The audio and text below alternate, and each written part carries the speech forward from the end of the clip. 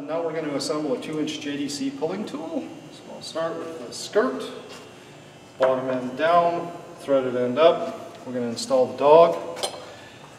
Push the dog on over the threads and slide it down until it's aligned with the slots. And give it a little tap so it goes on there. Slides into place. We'll make sure they move nice and free like that so that it's not jammed up. Then we'll install the pawls. There's a little grease on your screwdriver. Set your pawl on there. Slide it in the bottom end. Line it up with the hole in the dog and the skirt. And I use a magnet to hold them on. Some people use heavy grease. I like using a magnet because they don't typically fall off. Turn your tool, install the next one. Throw a magnet on it.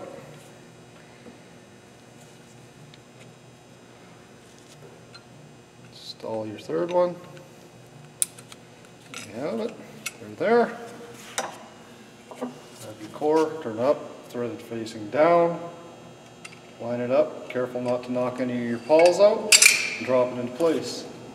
Now remove your magnets so they're not sticking to everything that you're dealing with. Then I like to assemble the whole tool without the dog spring on so I can function test it before I do the final assembly.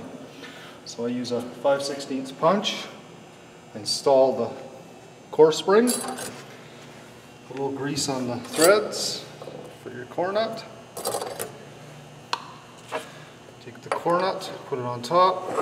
I just use the weight of my body to collapse that spring and install the core nut onto the core. Once it's started, you can grab the core nut in the vise, thread it in the rest of the way.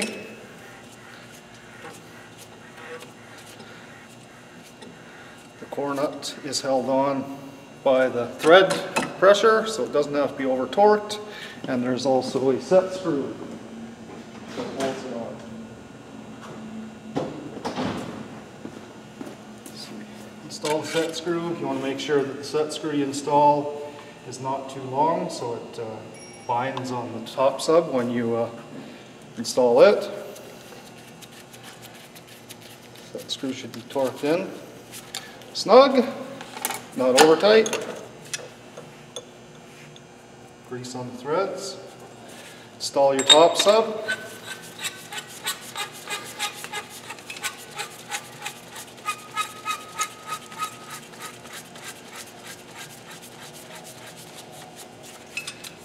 Don't tighten it at this point because we're going to function test and make sure that the dog's released properly. This spring has got quite a bit of tension in it. So I don't install the fish neck until after I've double checked this to make sure it's going to work. Pull that out. Reach inside, make sure you feel that your dogs have retracted all the way. Grab a fish neck, double check it, that it slides in and out freely.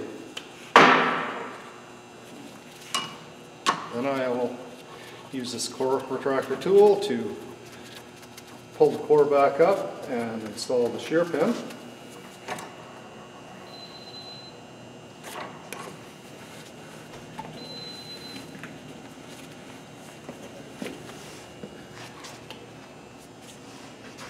Turn the core until the shear pin hole's lined up with the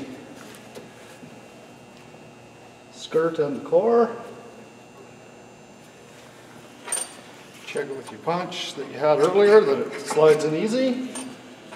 Install your brass pin. You can remove your core retractor.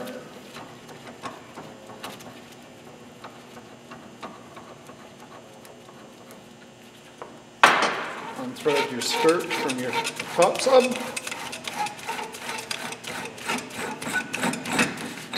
This time we'll add more grease, which I didn't add earlier because if it didn't work, I didn't want to get all messy.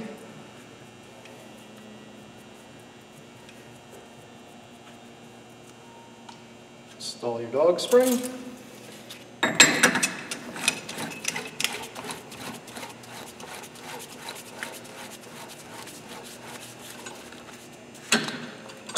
Top sub.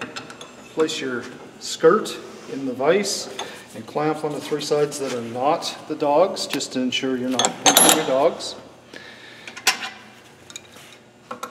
Using a wrench, tighten your top sub on.